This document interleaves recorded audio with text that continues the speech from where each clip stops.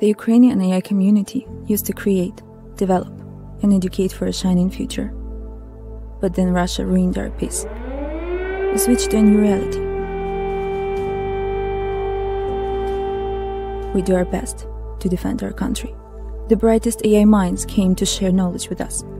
Together, we will build a technological and secure future. Peace in Ukraine equals peace in the world. Support Ukraine. Support the AI community.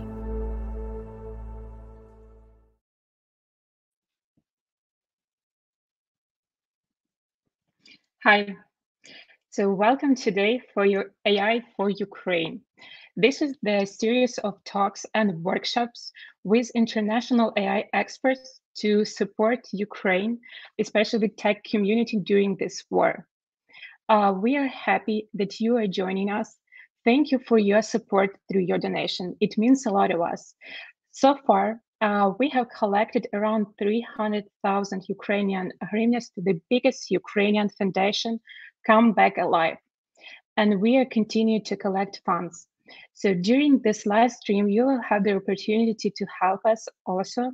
You will see the link down below the video where you can do your donation through all the time of this stream. One more important thing, don't ignore air raid sirens. So during the session, anytime you hear the siren, please go to the shelter. Your security is the top priority for us. Please don't be worried about the session. It will be recorded and you will get it afterwards. So without further ado, let me start. So a couple words about myself. I'm Oksana Kurilo. I did my master's in data science at the University of British Columbia in Canada, and now I work as an NLP engineer, working with natural language processing. So, but keep this short. Without further ado, let me introduce today's topic. It's a data-driven reinforcement learning with transformers with Misha Laskin. So, but before that, to make it a bit more interactive, we have a special tool for your questions, and I want you to test it out with me right now.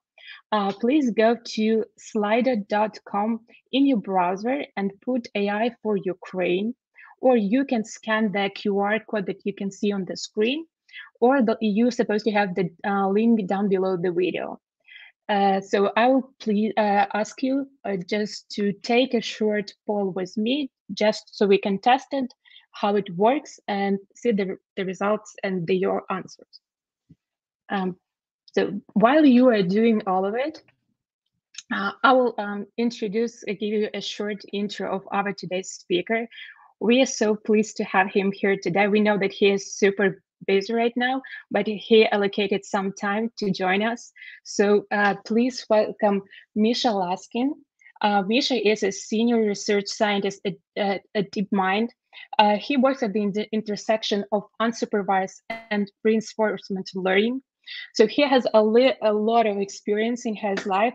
He started, so he is like top student from a University of Chicago in physics. He did his postdoctoral scholar at UC Berkeley. Also, he's in the list 30 and this 30 Forbes list, and he is a co-founder and CEO of AI company Claire AI. I think there are lots more about it.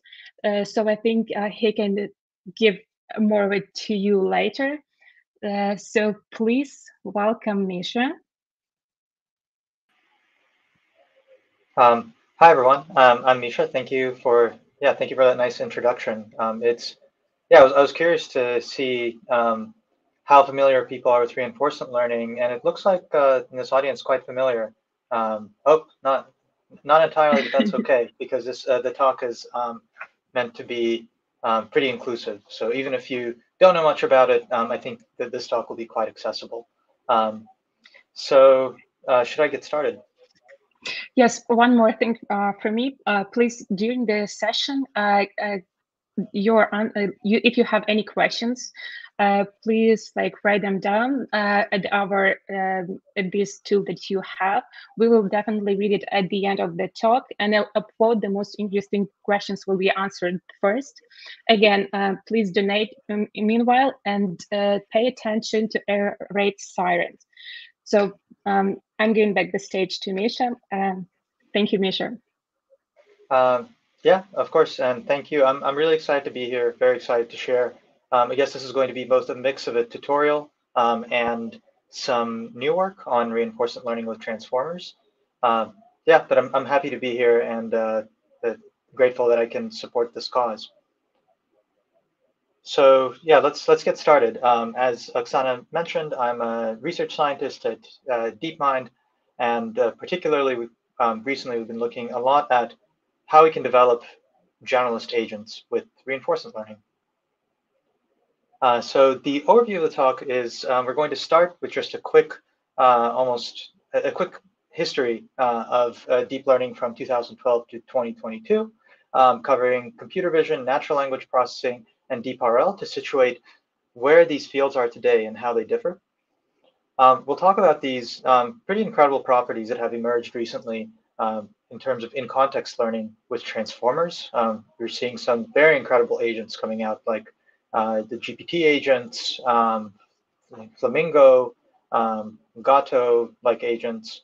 And then we'll talk about in-context reinforcement learning, which might be a new phrase that you may not be that familiar with yet, but that's kind of what the new work is about. And I'll explain what it means, why it's important, and cover this new work on algorithm distillation. So to give a sense of our starting point, if we look at where AI was in the early 2010s, there was this breakthrough ImageNet moment in 2012, where a model called AlexNet learned to classify a bunch of images with deep neural networks.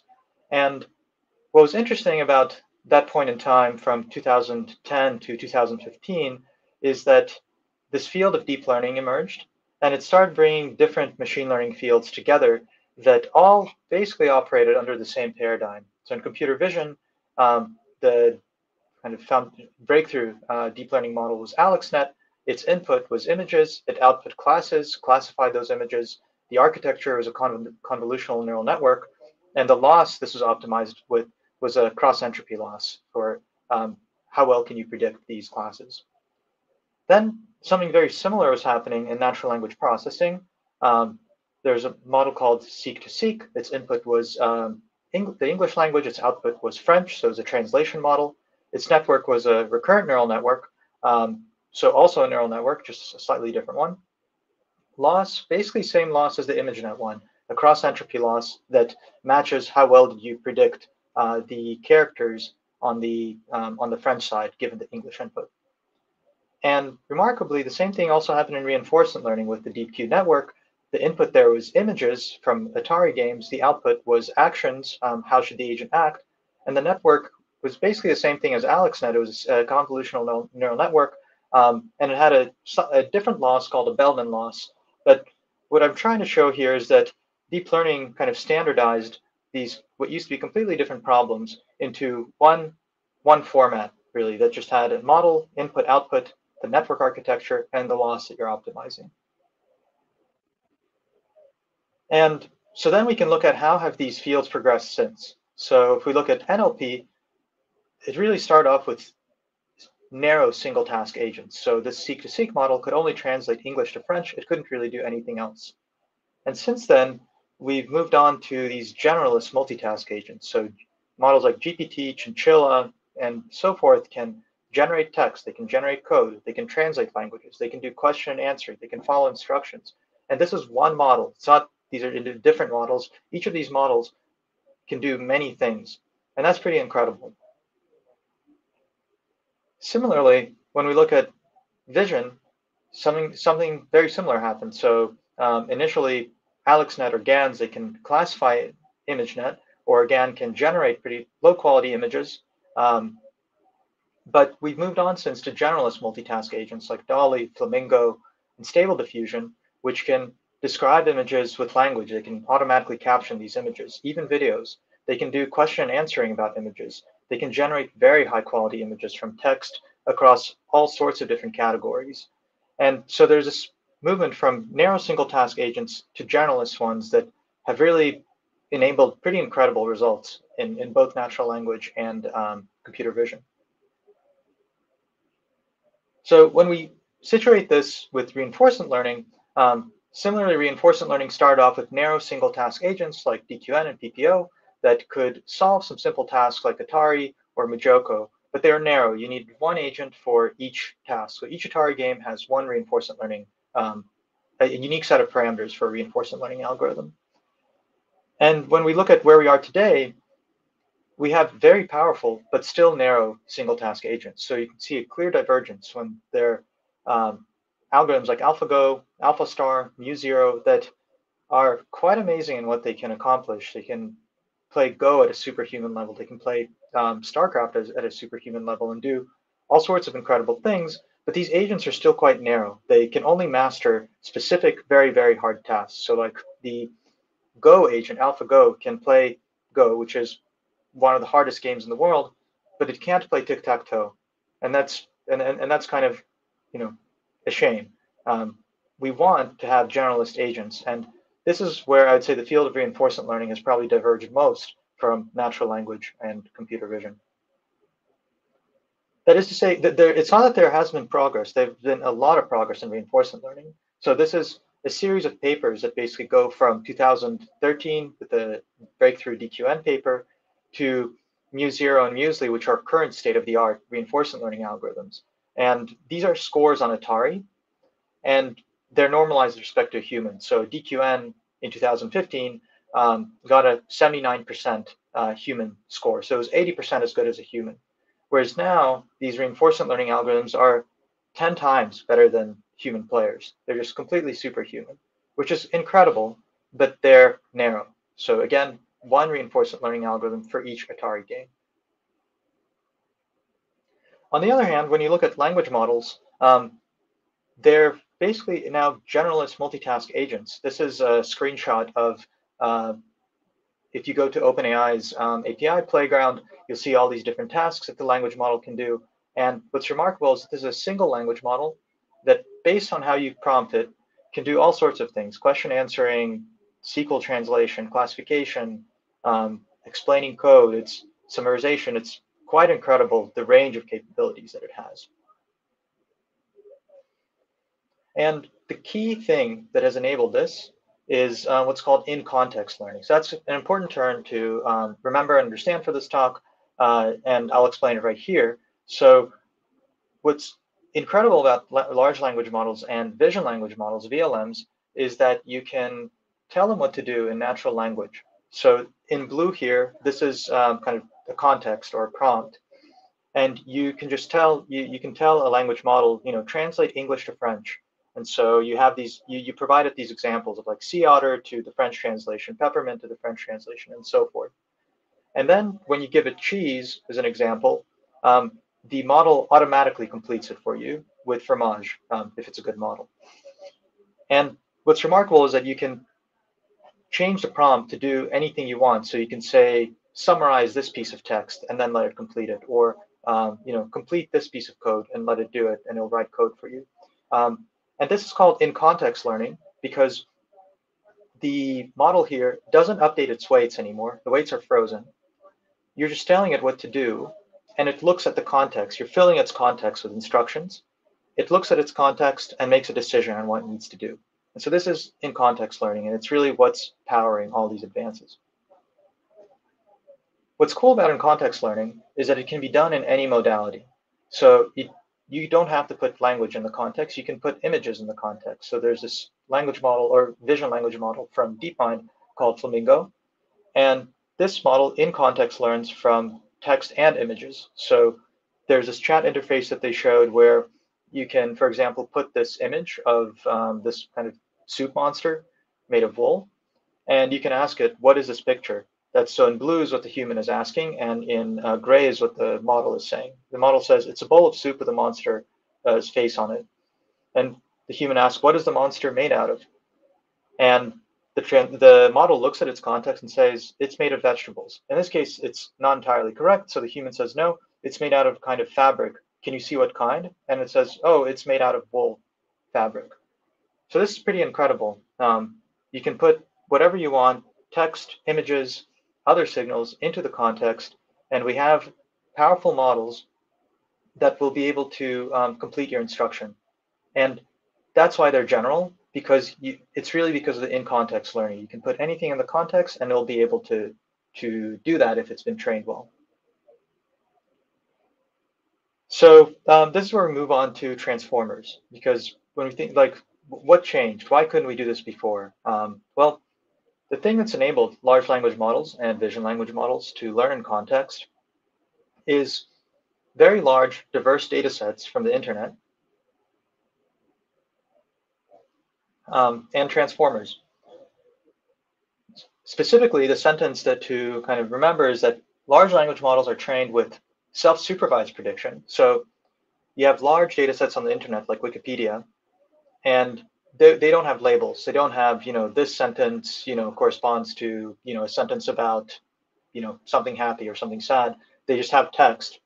So self-supervised prediction means that you just make predictions about the data without any extra kind of labels from humans. So for text, you can predict, given the current set of characters, what the next character is going to be.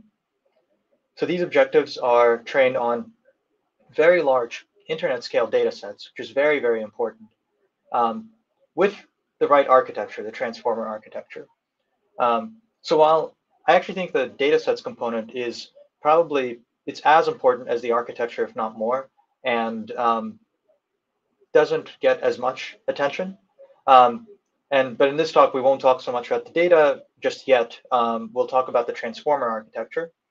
But these data sets, you can look them up. They're WebText, Common Crawl, the Pile. These are very large data sets that are kind of an agglomeration of internet knowledge, such as Wikipedia, Reddit, and other data sets. So the transformer architecture looks like this.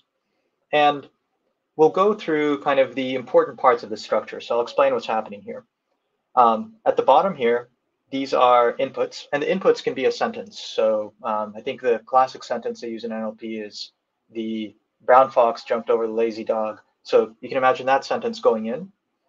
And it has an input. So this is the input embedding. It gets kind of transformed with a small neural network or just a linear layer or another form of tokenization into a kind of more abstract space. Then you add these positional encodings to them, which kind of tell you the ordering of the characters so that you kind of know what order things came in. And then this goes into this process called multi-head attention, which I'll explain in the next slide. And that's really where all the work is happening. There's some normalization that's happening afterwards, excuse me, and residual addition. And then you pass through a feed-forward network, which is just a normal MLP. But multi-head attention is really where all the work is happening. So what's multi-head attention? This diagram might look scary, but it's not, I promise. Because again, there are less important and more important pieces. The purple box is the most important thing here. And recall like this example input that we have, the brown fox jumped over the lazy dog. This is an input. It gets translated to these objects called values, keys, and queries. These are V, K, and Q. So you transform them with the sentence with a linear network to values, keys, and queries. These three things are passed into this purple box, which is dot product attention, or just attention. The output is then, you do this many times across H, of these attention blocks. So this is why it's called multi-head. But it's really the operation on each head that matters. You kind of merge all those outputs together, and then you put it through another layer, and this is the main kind of multi-head attention block. So going back here, this is like this block fits into this orange box, and you stack n of these overall blocks together, and that's the transformer architecture, or at least a GPT-like decoder only transformer architecture. So yeah, let's look at what is happening in this purple box here. Again, it might look complex, but I promise it's. I'll try to make it simple. Let's think about this input again. The brown fox jumped over the lazy dog. What are these three objects that we mentioned earlier, queries, keys, and values, doing? So recall that these are, you took, let's say this sentence has T words in it. So this like capital T. You took this thing and you projected it into a hidden space that has dimension D. It's a vector. So now you have T vectors of dimension D. And what the values thing is doing is that it's basically telling you to see all the words in the sentence. So you've kind of taken the T words, you project them to D. It's an object that kind of sees all the words. And what attention is doing is it telling you for each word, how much should I attend to it? How much mass should I assign to it in order to kind of rank its importance relative to other words? And this is where these queries and keys come in. So when you take the query times kind of the transpose of the key, so remember this is a T by D matrix. So when you do the transpose, you get D by T. And when you multiply those together, you get T by T. And what this is doing is it allows you to see the relationships between all the words. So for example, this output of this weights after the softmax is going to be some number between 0 and 1 for each word pair. So brown and fox, brown and jump, brown and all the other words, and like this for all the words. So brown and fox is probably going to have high attention because brown tail, it relates to the fox. But fox and jumped will also have high attention, but maybe the and fox won't have high attention because it's not a really important word to understand what's happening. Similarly, lazy and dog will have high attention, but lazy and fox will have low attention because lazy isn't referring to the fox, it's referring to the dog. And of course, it's not just going to work like that out of the box. It depends on what objective you're optimizing. But if you're optimizing this self-supervised next word prediction, like I take the brown and I need to predict fox, and I take the brown fox and I need to predict jumped. When you do this sort of prediction, these kind of attention patterns emerge where the network learns to pay attention to the things that are most important for predicting the next word. So this is how attention works. And this is really kind of the important driving factor that enables transformers to work. It's really kind of the main conceptual innovation. So with that, let's see, I'm just going to take a look. I guess it looks like there are no questions so far, so maybe we'll save them to the end. But we'll move on to reinforcement learning because the talk is about the relationship between transformers and reinforcement learning. So I kind of just explained transformers, so we'll move on to our own. A quick primer on reinforcement learning. It's actually like wonderfully like simple what reinforcement learning tries to accomplish. All you're trying to do is the goal is to maximize the reward over an agent's lifetime. So you obviously need to define what that reward is. It could be points in a video game. It could be something, I mean, it can be any metric really. So, for a company, it could be like maximizing revenue or profit, like under the constraint that your users are you're not harming your users. It could be anything that can be quantified as a metric that you want to maximize over the lifetime of some existing agent. And so the agent just wants to maximize the sum of rewards. So in video games, like the point system really makes sense. You're just trying to get the most points that a video game will allow you to. Or in robotics, it might be you're trying to, do some task like maybe you're in a car factory and you're trying to build the car door, and so you get a reward if it's built correctly, and not if it's not. And the reinforcement learning model works in the following way, where you have an agent, it acts in the environment.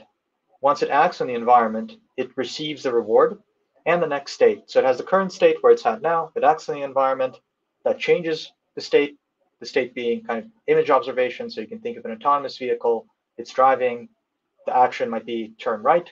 And so the images that the autonomous vehicle sees are different now. So that's the next state. And the reward, whether it turned right correctly or not. And this loop just keeps going, and the agent maximizes reward on its own. The main object that's important in reinforcement learning that's used across basically all reinforcement learning algorithms are these objects called value function. Here specifically, I'm showing an action value function. These are often referred to as Q functions. But these objects basically say, given my current state, the current image I'm seeing, or any other state, and the action I think I'm going to take, say I'll take, some action, what do I think the sum of my rewards over my lifetime after that is going to be? So it's kind of, if I take a bad action, I'll think that my sum of rewards is going to be low. If I take a good action, I think, oh, odds are is that it's going to be something pretty high. And this value function is usually a neural network. So usually you have a neural network that tries to estimate this for you. And that's kind of the main object that that people study in reinforcement learning. So in reinforcement learning, you don't have your agent has an estimate of what returns it's going to get through these value functions. Agent is saying, again, given this current observation, if I take some action, I think I'm going to do well or I'm not going to do well, and it tries to take actions that lead it to the I think I'm going to do well trajectories. And so if we take transformers, like this architecture I just described, and just insert it into reinforcement learning, is that the answer? Like, does that work? And the answer is that it can, but transformers used in RL for Q learning can be quite unstable. So this is a paper on stabilizing transformers for RL. The yellow here is a normal transformer. You can see it completely fails. And then orange is a modified transformer, and it does really well. I guess the main takeaway here is that there's, one transformer completely fails, another one does well. Usually when you see things like that, it means that the architecture is pretty unstable for what you're trying to do. But even if they work, the issue is that these are still doing single tasks. So Q functions, like this one that's shown here, are usually, you can have multitask Q functions, but usually they're studied in the single task setting. So for this single task, will I be able to maximize my returns? And that doesn't really generalize to new tasks. So we want to move RL from this powerful narrow task agents to generalist agents. And I actually think it's okay if we take a hit in how powerful they are, because hopefully if we get kind of a generalist agent that can kind of broadly do things like a human can, we can then further evolve it to be as powerful as current narrow systems. But I think it's important to kind of move from these narrow RL systems to general RL systems and understand why that's hard and how do we get there. One solution that's been interesting over the last few years, it's picked up some steam among the community, is what's called offline reinforcement learning. So recall that in reinforcement learning, we said that the agent interacts with the environment many times and maximizes its reward that way. What offline reinforcement learning does is you have some data set of interaction. So suppose Tesla collects a big data set of humans driving the autonomous vehicles or other interactions. So you have that big data set. And the question is, how can I learn a decision-making policy from that data set? So it's kind of a different paradigm for doing reinforcement learning, where instead of the agent interacting with the world and crafting its value function and getting better over time, the agent just looks at a big data set that it has of all these interactions and tries to get a decision-making policy out of it. And if we do this, then we maybe can make reinforcement learning look similar to NLP and vision, because that's how NLP and vision work. You have a big data set, you try to fit a neural network to it and get a policy out, which in this case predicts, in NLP, it predicts next characters. So it tries to predict language for you. So we're going to shift gears then to this kind of to the specific papers that we'll be talking about. And a number of recent works have investigated how to convert this offline reinforcement learning setting, because it looks so similar to NLP and vision, how to just make not just the data look similar, but how to make the prediction objectives similar. So instead of doing these Q functions that I previously talked about, how can you make these problems look like NLP where you're just doing next character prediction? And this is one of the kind of first papers to propose this kind of concept that you can take a reinforcement learning data set, model it with a transformer sequentially, and get useful decision-making capabilities out. This paper is called Decision Transformer. And the Decision Transformer architecture, excuse me, the Decision Transformer architecture treats reinforcement learning as a sequential prediction problem. There are no value functions learned here. So you have this big offline data of, say, Atari play or some other kind of data. And your transformer, instead of modeling next characters, so instead of modeling to take that sentence, the brown fox jumped over the lazy dog, and so it takes the brown and then needs to predict fox, takes the brown fox, needs to predict jump. Here it takes the return, which is the sum of rewards at a given state, tries to predict and the next state, and tries to predict the action that the agent took. And in this way, your actions replace like your characters in NLP, and your conditioning, what you're putting in the context is returns, states, and actions, and you're trying to predict the next actions. So this structure looks exactly the same as sequence prediction in natural language processing. It kind of converts RL into a language modeling problem. And what's really interesting about this line of work is that by doing this, by doing something that's quite simple, because you're not learning any Q functions, any value functions, you're just doing next character prediction where your characters are actions. And by conditioning, so these big R's here are returns. So you're conditioning, like it's saying that you can tell the agent, oh, I want a return that is really high. Give me the actions that give me high return. Or you can say, I want my return to be low, which usually you wouldn't want to say, but that's what this model will be able to do. It can output policies that satisfy different returns. So by asking it to output returns that are high, these decision transformers can outperform reinforcement learning methods and imitation learning methods as well. And I guess when I say outperform reinforcement learning methods, they can kind of match them or outperform them, where TD learning is basically offline reinforcement learning with Q functions. So what this paper showed that was quite interesting is that you can convert reinforcement learning into a sequence prediction problem. And we didn't know that was possible before. Well, what are the limitations? There are two main ones. The first one is that this is still in the single task setting. So you have one transformer per task. And the second is that the transformer can't really improve itself. So what you see is what you get. You ask the transformer, give me this reward, give me this performance. And then the policy does something. And if it doesn't do that, then there's no way for it to improve itself. So it doesn't have this self-improvement mechanism. And what these plots show is on the x-axis, you have the return that you want your transformer to get.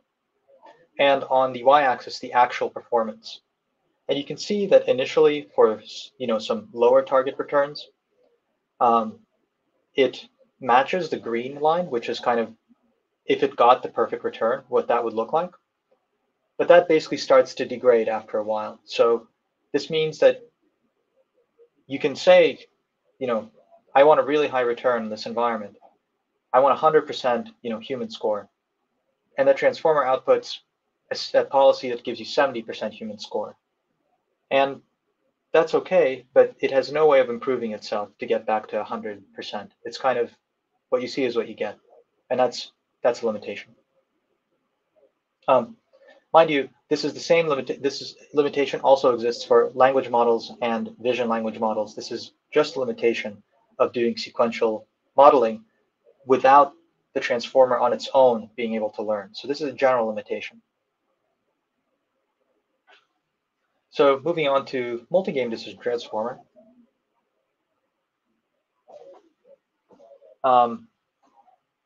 Here the transformer, you take a decision transformer and improves on this by making it multitask. So it solves one of the limitations. Recall we had one limitation is that these agents are narrow still, and the other is that they can't improve themselves. what multi-game decision transformer does is it addresses the narrowness part and gets you a general transformer that can, one transformer that can play many Atari games. So this is what the environment setting looks like. You have your pre-training on non-expert and expert trajectories across a lot of different Atari games. You pass this to the multi-game decision transformer, and after that, it can play Atari games and fine-tune to new ones. So this is to say that the architecture enables you to have a kind of generalist agent, at least in Atari, with some limitations that I'll discuss later.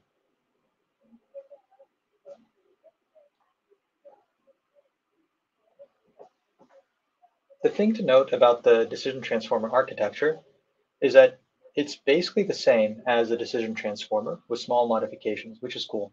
That is to say, there's nothing that prevented the decision transformer from being multitask. That's just kind of what the initial authors did in that first paper. So now if you just take that big Atari data set of all these interactions on different games, you tokenize the observations into patches. That's something that's quite common in vision language models. And you have this return and action and reward prediction, similar to decision transformers, where there's a small detail that this model actually automatically learns to model returns, and kind of rather than a human having to say, maximize, do this return, this model will automatically figure that out for you. But I think that that's kind of a detail. The important thing is that it's the same architecture as a decision transformer, basically. And this gets you a transformer that can play many different games. So the gray bars here show the human normalized score that you can get for narrow agents, like a DQN, playing games. And the highest blue bar is the multi-game decision transformer, showing you how you can get this MGDT, one transformer, to play all of these Atari games roughly as well as these narrow agents. Now, of course, if you recall seeing like the chart earlier of how far reinforcement learning has gotten for narrow agents, the best narrow agents achieve like 1,000% human normalized score. So this is still much, much lower than the best agents we have today, but it's showing that we're moving from narrow to generalist agents, and that's what's interesting about it, that now we have one transformer that can play all these games.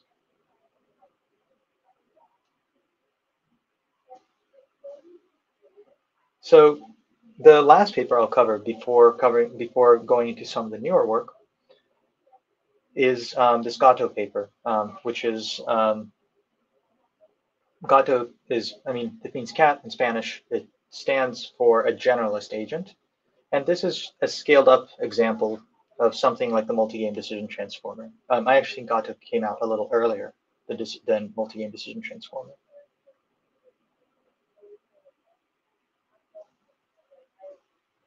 So the environment setting for Gato is that you have many, many environments, many different environments. You have video games, you have robots. This agent can do not only games and robots and these sorts of tasks, it can also caption images, it can complete text. It's kind of like a language model, vision language model, and a reinforcement learning agent all fused into a single transformer, which I think is kind of the main takeaway and what's so interesting about this work.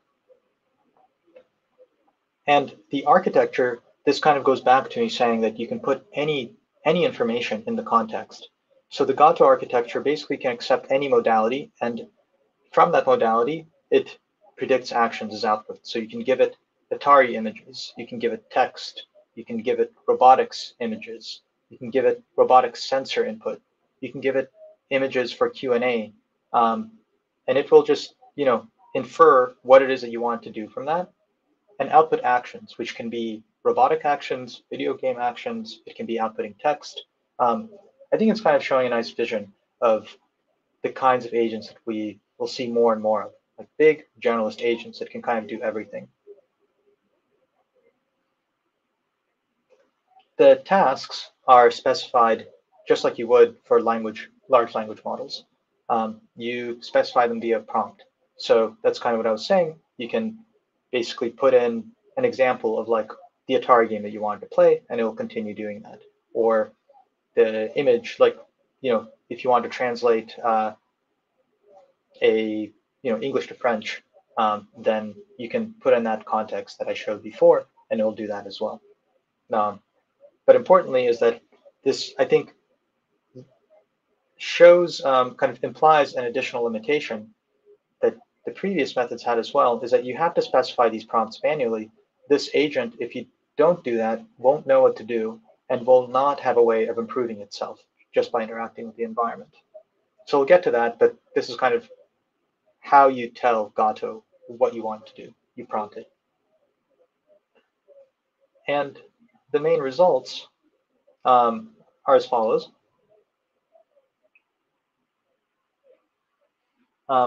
Basically, what you can do here is you can get this one big transformer to do all these tasks. I'm not going to go through like what all these tasks are, just clearly it's a lot.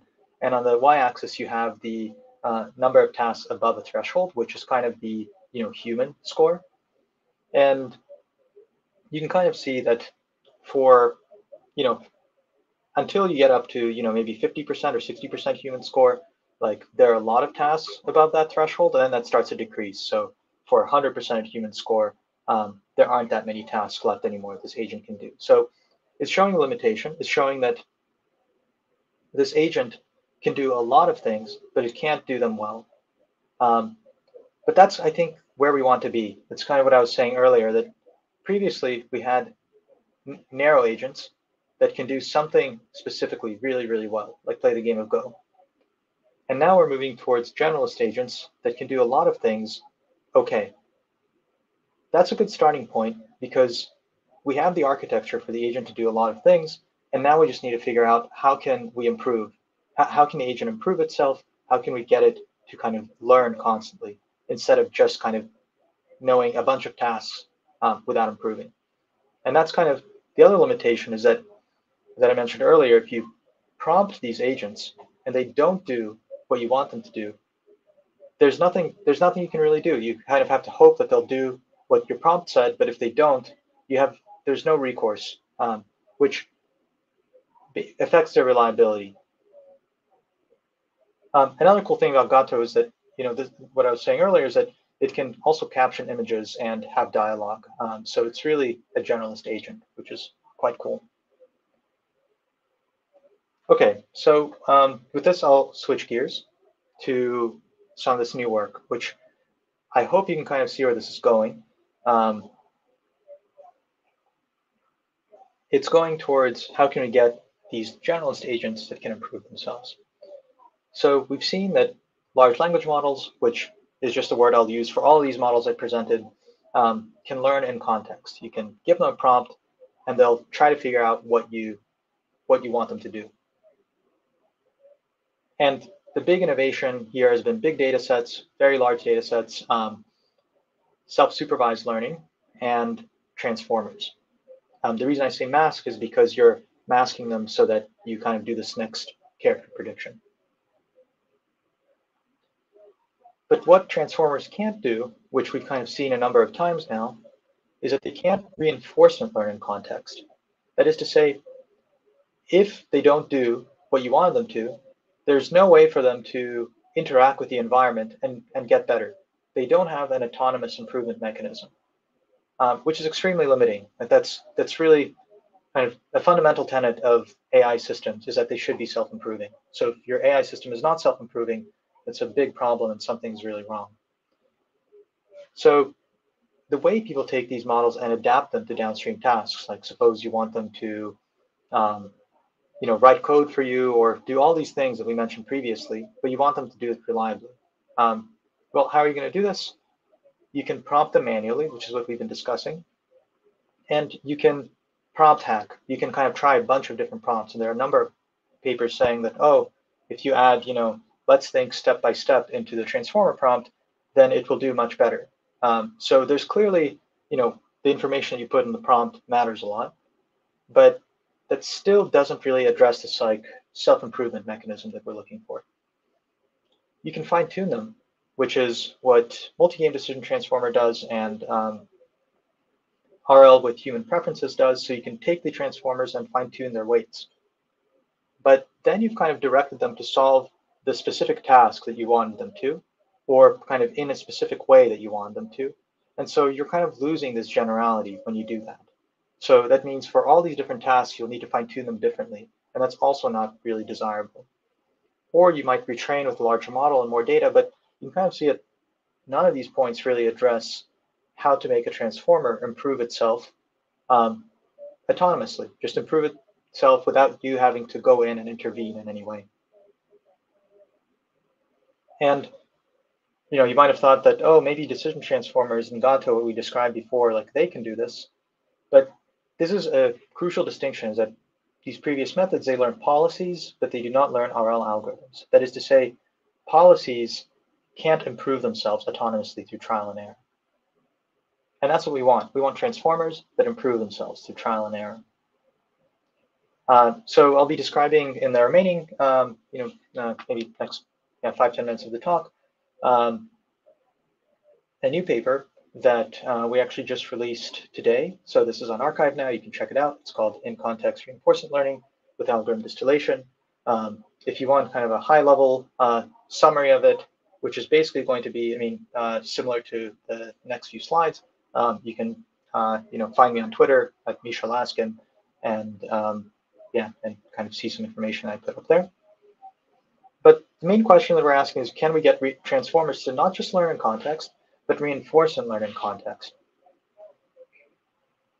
And the answer, so the punchline is that yes, we can do this. And the recipe is remarkably simple, which I think is the other cool thing. So previously we saw if we're doing this sequential modeling with transformers, we take offline data, we model the sequences. And what this paper shows is that if your data is set up the right way, you can take the same exact models as Gato and decision transformer and multi-game decision transformer, not really change anything, and even simplify them. You can get a simpler transformer model that will be able to improve itself. And the key is that your data should be the histories of a reinforcement learning algorithm. So recall, transformers are good at imitating their data. So if your data is composed of reinforcement learning agents that are trying to achieve stuff, then your transformer might be able to, by imitating them, learn to do trial and error learning as well. And this data is composed of narrow RL agents. So you have an RL agent that does task 1, task 2, task 3, one does task n, but you have the full histories of learning. So these are narrow single task RL agents, which we've been describing already, and we've seen that they've gone quite good. And so the question is, how do we take these narrow agents and build generalist RL agents out of them?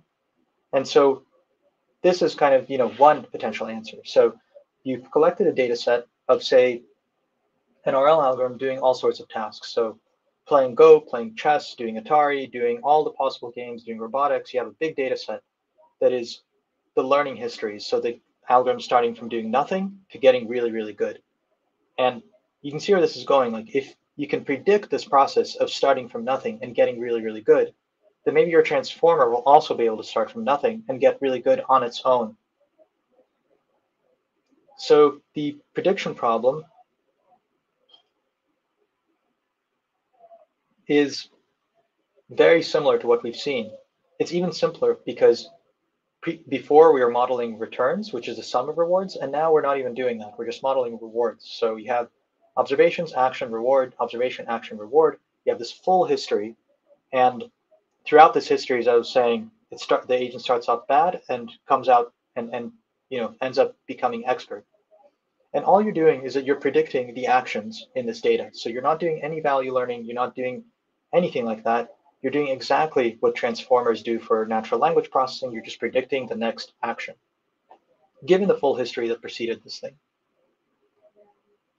And in context, RL emerges with this method that we're calling algorithm distillation. So the way you evaluate it, you take this transformer that you've pre-trained, you drop it into an environment. Its weights are fixed, so you're not changing its weights. Its context is empty. And it will interact with the environment, see an observation, okay, predict the next action, interact again, see the next observation, and the next one, and fill its context on its own. So this is kind of the learning history in this environment water maze, but the main takeaway here is that the transformer wasn't prompted or conditioned on anything. It's doing this all on its own. And this red curve is our method algorithm distillation, and you can see that it's doing reinforcement learning. It's starting off from being a very weak agent, and it's becoming really good over time. And the baselines, I think, in the interest of time, I won't cover them too much. But basically, the green one is the previous, Gato-like agents, which you can see are not able to explore, and so are not able to solve to do reinforcement learning in context. And this works on a number of different environments. You see the same pattern, red curve, much higher than the other things. The blue curve, if you're wondering, is the source algorithm that this thing was trained to distill, which you might think that we were expecting for them to be similar, red curve and blue curve, because you're just imitating the source algorithm. But it turns out that distilling it into an in-context transformer gets you a much more data efficient algorithm, which is actually a really neat property that I'll discuss in a moment. In-context RL, importantly, only emerges if your context is long. So basically, if there's a lot of improvement happening in the learning data over that context, then your transformer will be able to extract that improvement. So your policy changes throughout your training data. At first, it's a bad policy, it's random, then it's medium, and finally it's expert. And so for the transformer, it needs to kind of predict where does it think it's along its learning history, and it needs to use that context to predict the next action. So if the context is long enough, it will be able to pick out an improvement operator, which is a really neat property. Another cool thing is that this transformer with algorithm distillation, if you prompt it with suboptimal data, so suppose you prompt it with a robot that is doing things 5% optimally, 25% optimally, 50%, and so forth, that's what you have on the left-hand side. And you can see that it will start at that point where the policy was, and it will improve it until it's optimal or near optimal, which is, it kind of means you can put whatever data you want in this transformer, and it will just kind of automatically improve it without you having to do anything. Whereas if you look at expert distillation, which is, again, closer to Gato decision transformer, when you give it this suboptimal policy, it just maintains its suboptimality. It kind of stays at the same level where the policy was. And finally, this is, I think, not well understood, but an interesting property, that on green you have the learning curve for the source algorithm that the transformer was trained on. So this is the data that the transformer was trained on. It learned this quickly. The transformer learns way faster, which is kind of, kind of unusual. Like, it's quite surprising. And to note another big difference between the red and green curves is that the red curve is one transformer that can solve many tasks. This is evaluated over thousands of tasks. And the green curve is, for each task, there's a specific RL algorithm that was tuned to just do that task. So the transformer is not only more general, because it's one transformer that can do any task versus one algorithm per task, but it's learning more efficiently. So that's kind of the end of my talk. I think that we talk about data-driven RL with transformers, and this is all kind of a lead up to show, this one of the main limitations right now is that they can't really reinforce and learn in context. They can't really do learning through trial and error, and now they can. I'd say the main limitation of this work that I just presented is that it's still at fairly small scale. So it's not at like an interesting enough scale for us to be like, oh, wow, AI is solved. So there's a lot of work to do to scale these things up, but I think it's a really interesting ingredient that was discovered that can lead us to more generalist decision-making systems. So yeah, thank you. Thank you, Misha. We can't thank you enough, because it's like, as you said, the first time you're presenting, your paper is published only today, and we are the first one that can hear this from the author. Was a great explanation, going into details, even the history behind it before, like all what preceded before. So again, we are much appreciate. that you join us, that you presented it to us. Also, the question I have from me, do after you published it, is there any chance there is something like papers with code that you can play around on, I don't know, Google Colab, that you can get just the hands on it? Yeah, it's a so we're planning to release a collab that allows people to play with it. The nice thing is that it's actually really simple. So it's yeah, it's like it's a pretty it's not complicated at all. So I think that yeah, we didn't release one with the paper, but the plan is to release one so that people can play around with this algorithm. I'll also just so you know, because my time is up in this room, I have time after this, so I can stay and answer these questions. I'm just going to move to another area, like a common area. So yeah, give me a minute, and I'll just go on mute and move to the common area. Okay, thank you. So guys, in between, we have time to put more questions if you have any more. Again, I remind you, if you can, please donate. It means a lot of us. Any sum, anything, it's really, really important to support Ukraine. Also, in between, I can tell you about what's going on next with AI for Ukraine. So next week, we will have another speaker coming to us. It will be Martin Schmidt, CEO and co-founder of Equilibrium Technology, and he will share his knowledge on player of games. It's a general purpose algorithm that unifies previous approaches, combining guided search, self-played learning, and game theoretic reasoning. So this is the first algorithm to achieve strong empirical performance in large, perfect and imperfect information games. So stay tuned, register for the next session next week. We will be happy to see you also there. Again, if you have more questions, please write them down. We are happy to answer them, all of them. And I see that Misha is starting to join us. So yeah, and we will start with question then, if you're ready. Yes, I'm ready. Okay, I'll read them. I'll just allow it so we have a little bit of conversation. So the first question goes from Alina Frolova. She asked, does attention mechanism universally perform well for different languages, or other languages that are harder to model in this way? Yeah, it's a great question. So one way to think about the attention mechanism is it is like a universal neural computer, and it will basically do as well as the data that you give it. So languages that have a lot of data are really well represented, like English, for example, or Chinese, like Mandarin. Whereas there are languages, there's, for example, languages that some rare ones that are just oral, that don't really have a written record, and it will do much for those. So generally, if you can supply enough data, it will do quite well. Okay, thanks. Next goes from Vitaly Bondar. He asked, GPT-like training got to useful background signal by calculating loss on each token. On the other hand, reinforcement learning obviously struggles because of weak loss signal. Are there interesting works that improve the amount of signal for RL? Yeah, that's also a really good question.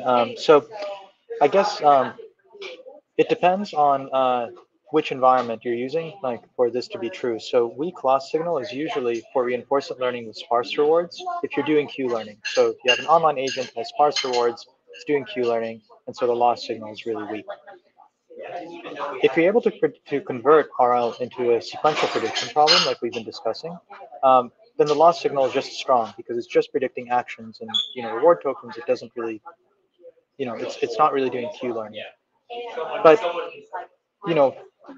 if you want to do something like algorithm distillation, and you need good source data, so if you have a sparse reward signal, you can't generate like a single pass RL agent that will solve it, then you're kind of out of luck. So there are a number of exploration agents, like single task, powerful exploration agents that have been researched recently. There's one called from DeepMind called Agent 57.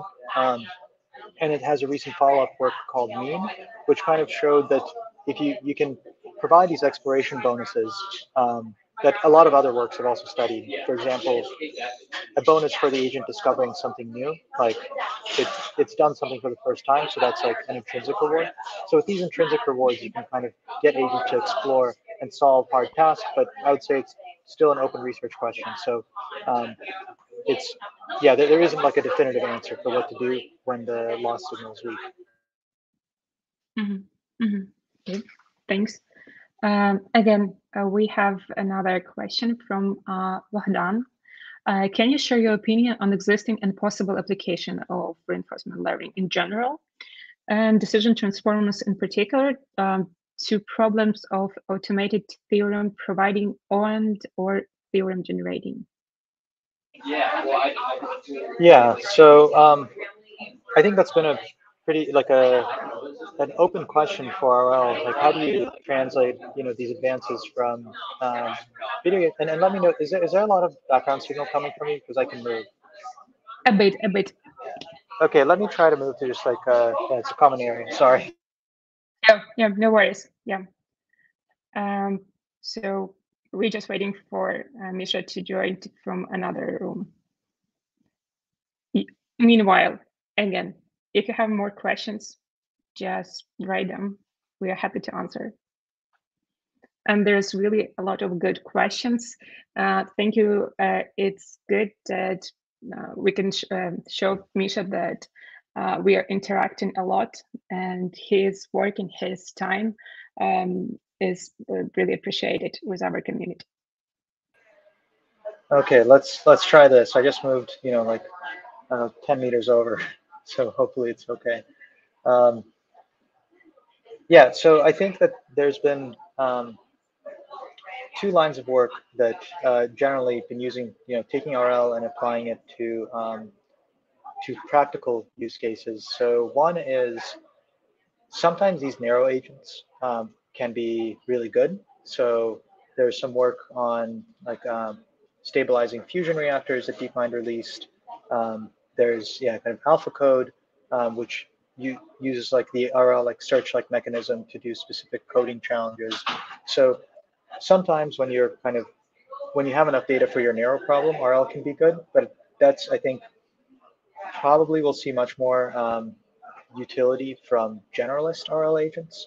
And the ones that I think are probably the most practical right now, and maybe this is somewhat surprising, is large language models. So large language models, if you go into the GPT-3 API, I believe, and I'm not sure if this is kind of my belief, so I don't know if that's what's actually happening, but through OpenAI's papers and DeepMind and some others, you can kind of see that language models that are aligned with human feedback, so language models that are kind of aligned to do what humans want them to do, are much more powerful and useful than language models that were just pre-trained on the internet. And the way you align these language models is with reinforcement learning. So you have humans kind of generate ratings for a language model's outputs. You learn a reward function, and then you kind of fine-tune the language model against this human preferred reward function. And it ends up generating better summarization, better code completion. It just does all these tasks a lot better. So probably the language models that if you played with them, through the API, the ones you're playing with are probably fine-tuned with reinforcement learning. Yeah, and I think this is kind of related to like this automated theorem proving. Like probably where you'll see the first breakthroughs are taking a pre-trained language model and then aligning it somehow with a reward signal for those tasks. I think it's a good application in conversational AIs like chatbot answering like different. Okay, Yeah, then we go to thanks. Next question again from Vitaly. What reward is used in history tokens during inference? In your CAN transformers, reinforcement learn in context?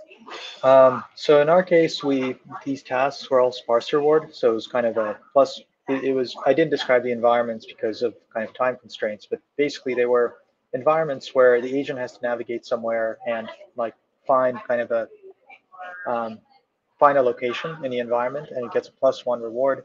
The environments are structured in an interesting way where the agent basically the agent doesn't see where it needs to go initially. It only once it arrives to the right place, like a trapdoor like releases, so it can kind of see it only once it's done correctly. So these environments are kind of set up in a way where you can't ever do them zero shot. You always have to explore in order to solve any task in these environments. So it's just a +1 or 0 reward. Mm-hmm. Thanks. Next from Bogdan Pataychuk. How about online learning by using external resources like Wikipedia? Can we transfer this approach into RL? Yeah, so I think this is again why like transformers are so interesting because you can put whatever you want in the context. So you can imagine, you know, if you ask an agent to, well, like answer a question and also cite where it got that answer, to give evidence so that you kind of know it's not lying. Um, you can imagine it kind of crawling, the internet and conditioning on some information that it finds on there to inform its answer. So I think that's definitely like an active line of research. It's shown to improve language models. There's a language model from DeepMind called Retro that when you condition it on, when it's allowed to interact with a giant database, it can kind of find the most relevant pieces of information from that database, put it in its context, and make a better prediction. And as the field of RL gets closer, to these fields of language, large language models, I would imagine very similar things to emerge. Thanks. Next one from Alina Krylova. What do you think about GitHub Copilot? Do you think it violates license agreement because it can't tell you from where the code comes, therefore can't cite the source? Do you see similar problems in other areas with language models? Yeah, it's kind of a good and contentious question. So I guess, well, my disclaimer is that kind of I'm a scientist and I don't deal as much with like the kind of more legal licensing things. But what I will say, I mean, from playing around with GitHub Copilot, it's pretty amazing. Even though it's not like, so it suffers from this reliability thing that I was talking about earlier, and that it can't improve itself. But it's deployed in a way where that's okay because, maybe 50% of the time what it outputs is not useful. So you'll just delete it. But then 50% of the time it saves you time. So it's kind of like it's a use case that's this kind of failure mode is okay. Whereas autonomous vehicles, for example, is one where it's definitely not okay. And in terms of like license agreements, I guess I would say this field is quite early, where a lot of there are a lot of kinks that are to be ironed out, and you have two options. You can either not deploy the model and try to kind of solve them all in advance, which is definitely one way to do it, or the other one is that you can kind of deploy it and then learn how humans use it and try to make it better. I think it's hard to make things better without the human feedback. So I suspect these sorts of things will start becoming much more important kind of parts of the product where they, I think that they're already doing this, where they're making sure that, it doesn't just copy someone's code exactly. So kind of have regularizers against that. And there is active work in terms of the previous question, how to cite prior work if it is there. So yeah, there are definitely problems, I would say, with kind of large language models and VLMs. Like, it's the same question. If you kind of make something in the style of another artist, but they don't get anything, then that might be an issue. But yeah, I guess it's kind of the technology in this case precedes the kind of regulation. And my suspicion is that the convergence point will be is that this stuff just starts to get regulated more.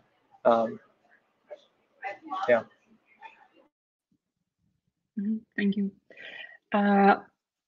Again, next one. Do you think context RL needs some brand new CS or mass ideas to get significant improvements? Or is there still a lot of possibilities inside in topic ideas which need to be developed? Yeah, I guess probably, maybe, I guess CS and math, like, I guess if we think about them in terms of like, yeah, machine learning breakthroughs, you can either have breakthroughs, within deep learning or outside of deep learning. Like, do we need something outside of deep learning? I think we can actually get quite far with just deep learning, even though there are some fundamental drawbacks to deep learning itself. I'd say the main bottleneck for in-context RL or in-context learning in general is limited sequence length. So transformers scale really poorly with the sequence size.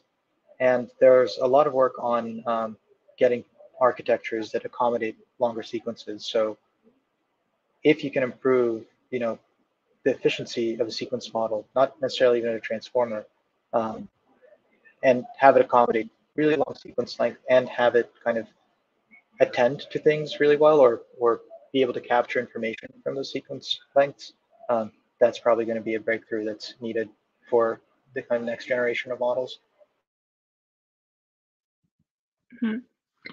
Next question also from Badam. Do you see possibility of applying causality into transformers and context learning? If so, what are your insights about that? Yeah, I must say I don't have, I think, much insight in terms of formal causality.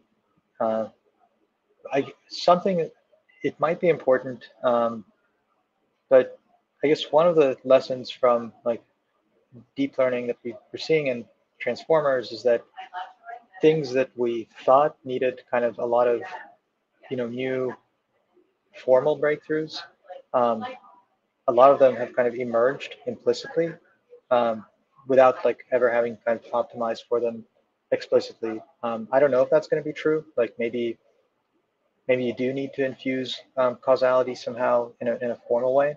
But yeah, I think that on this one, I don't think I have a very nuanced or insightful answer.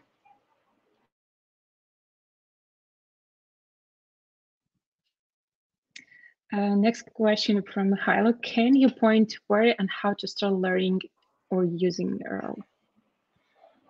Yes, so I guess my personal story is that I've only been in the field of machine learning, I guess, or research in the last 3 years. And, so I studied in physics, and I kind of transitioned through I had like a self-study set, half year or something. And there's this great resource by OpenAI called Spinning Up that I would suggest. So maybe I can put it in the comment. Oh, maybe I can't put it in the comments. But if you Google Spinning Up OpenAI, it's like a really nice tutorial in RL with code that I think is probably the best thing out there. Then the other thing I would suggest is there are courses on Berkeley's YouTube channel that are just open by Sergey Levine and Peter Abil that are really good. And then DeepMind also has some courses by David Silver and others that are good. So I think that combination of Spinning Up, which is going to give you everything in text, and you'll have access to code, and then having the video lectures alongside that is going to be really helpful.